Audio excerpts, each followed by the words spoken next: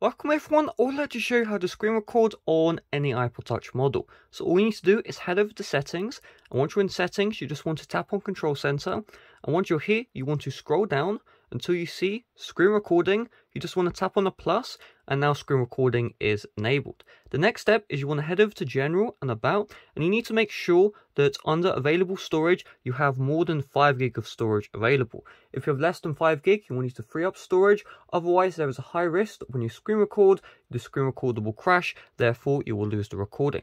Now to start a screen recording, you just need to swipe up from the bottom to activate Control Center. If that doesn't work, swipe down from the bottom right instead. And once you're here, you're going to see this brand new toggle, and this is the screen recorder.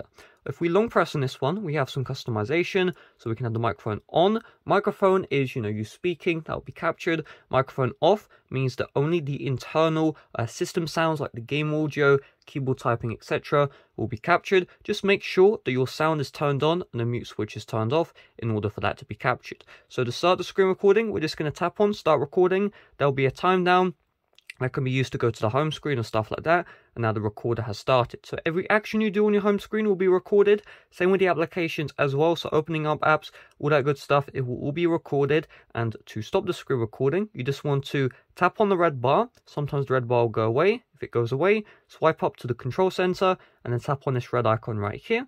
And once you tap this, you should see a notification here, screen recording video, save the photos. That means the screen recorder is done. Now, once you go to the Photos app, you're going to see that screen recorder.